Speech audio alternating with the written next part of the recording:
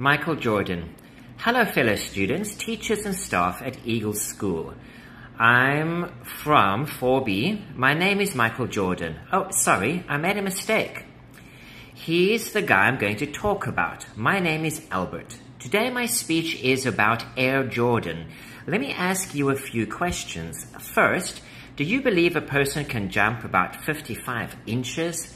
And can a person slam dunk from the free throw line? I know it sounds impossible and crazy, but Michael Jordan is the guy who can do these things. Believe it or not, I will tell you a story about a boy whose dream came true, making it to the NBA. A boy, his friends, were playing in the basketball court. "Shoot the ball," the boy's friend shouted. "Yeah, let me show you what I have," the boy said, excited.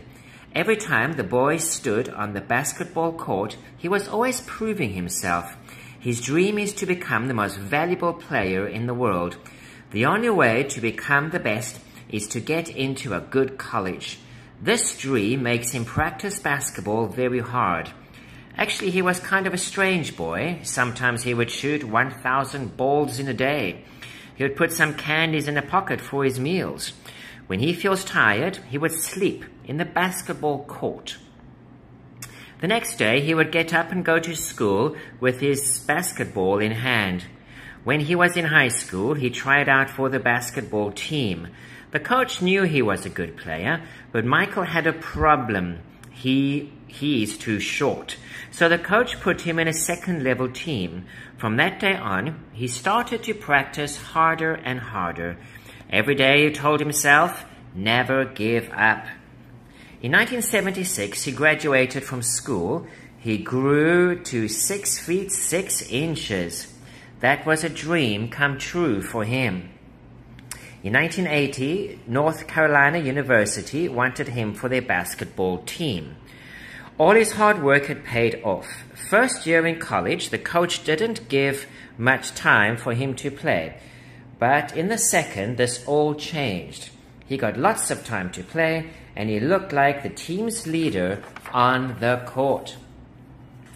In 1984, the Chicago Bulls chose him in the first round, 4th place. At that time, the Bulls were the worst team in the NBA.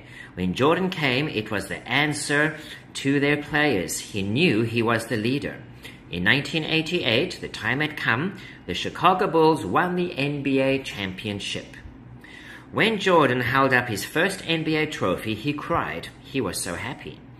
In Jordan's whole life, he won 6 NBA championships, and he was named MVP 5 times. He was also invited to the NBA All-Star Game 14 times. The USA Olympic Dream Team also picked Jordan to join their team. At last, they easily won the World Championships. From the start, you can understand why Jordan is the greatest player. Every time I see him in the games, I see power in his eyes. He knew he was the best, and no one could beat him.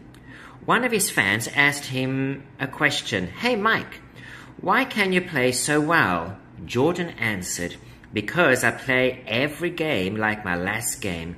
That means I do my best in every single game. To me, Jordan is the best player forever. I try to imitate his every move. My dream is to come and become an NBA player too.